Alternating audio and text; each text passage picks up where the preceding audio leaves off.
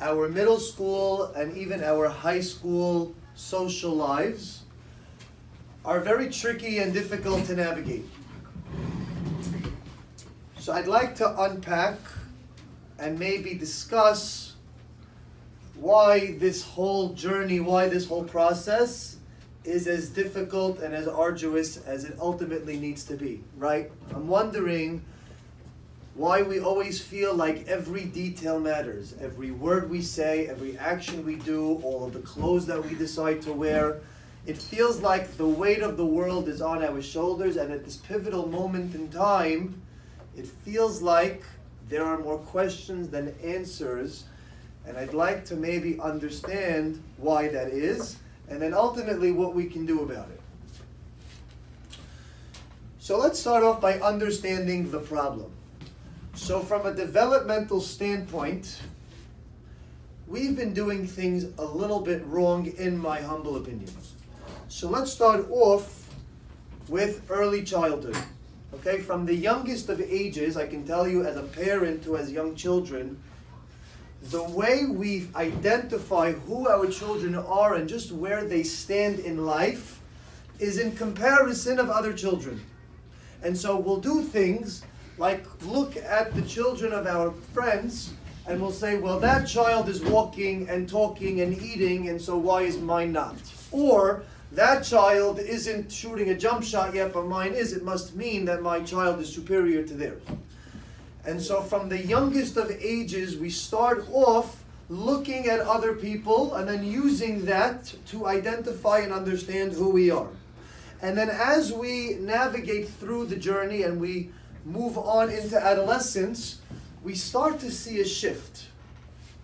And instead of my desire for my child to do like others, right, that kid is developmentally hitting a certain milestone and I wish that my child could do the same, now I start looking for the opposite. Now I start looking for my child to differentiate and to be special in comparison to their peers.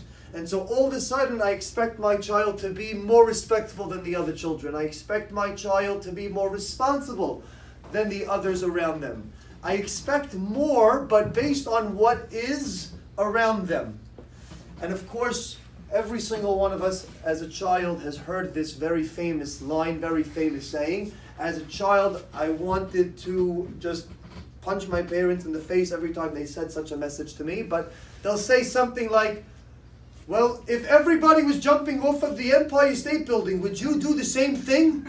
Right? This is what we do. We compare our lives to others around us, but the theme doesn't change, right? Whether we want to be more like others in early childhood, or whether we want to separate and individuate ourselves as our own individual people, the theme is constant.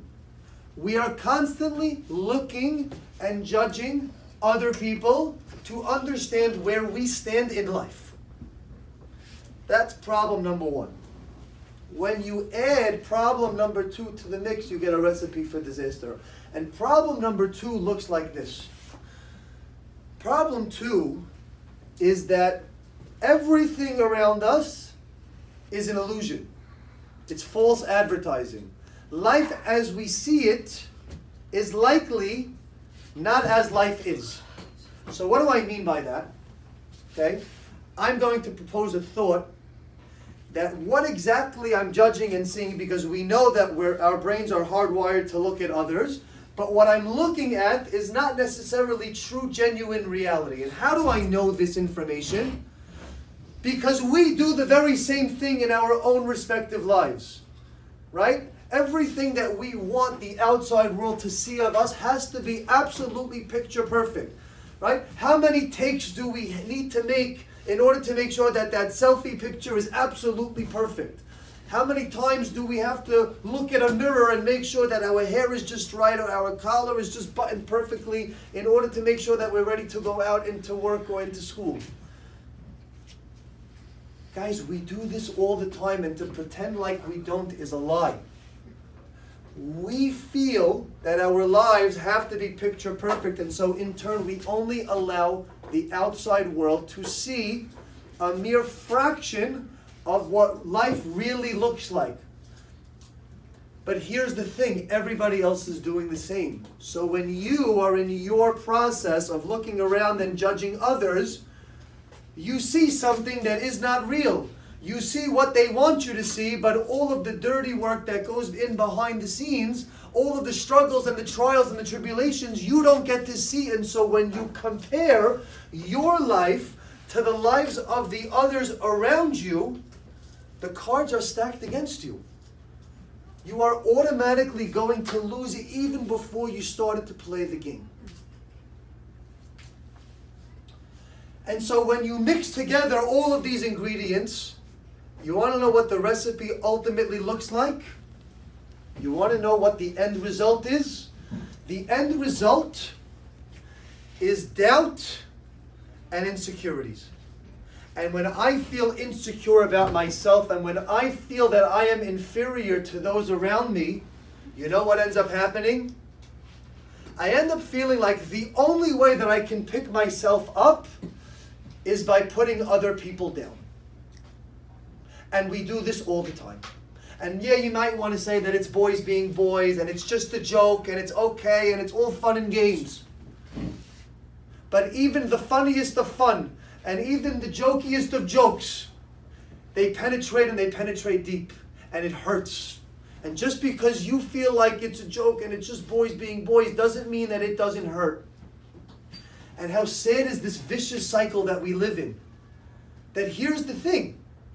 All of us are partaking in this very activity, right? So all of us feel insecure, and all of us feel the need that in order to lift myself up, I have to put somebody else down. And so we're willing to insult and to joke and to make fun of and to do whatever it takes in order for me to feel better about myself.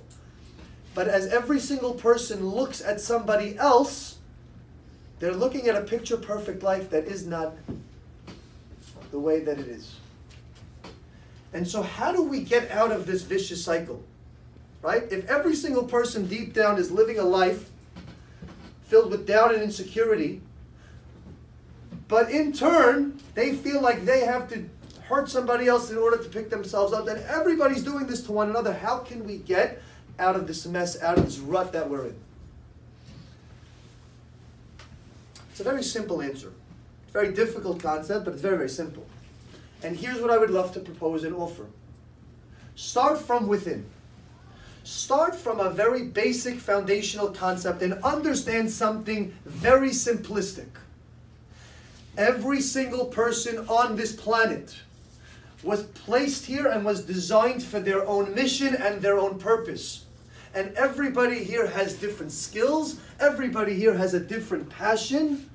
And it's up to you to discover your own passion and cultivate your own skill set to reach your own potential. When you really think about the constant judging and the constant looking around, it's really silly and idiotic, right? Basically, the message that we tell ourselves is, well, I must be losing at my mission because somebody else looks like they're winning at theirs. And even if they are, it's not the same mission and it's not the same test. So why do we keep doing this to ourselves? Why do we keep looking and why do we keep compromising ourselves the way we do? It's because we lack our own level of security. And for every insult you want to give and every insult you want to tell me that is just boys being boys, no problem. Maybe that's the norm and maybe that's the culture. But I also know, attached to that boys being boys, is a level of insecurity and is a level of doubt that you lack within yourself. And so here's what I ultimately would love to see for all of us, because this is not an 8th grade boys problem, this is a human problem that all people struggle with, whether you're 12 years old, 13 years old, or 42 years old, because it doesn't stop, right? Even myself as a parent, it's hard. When you look around and you see the houses people live in and the jobs people have and all the different things that, you know, maybe other people show me that I don't get to have for my own.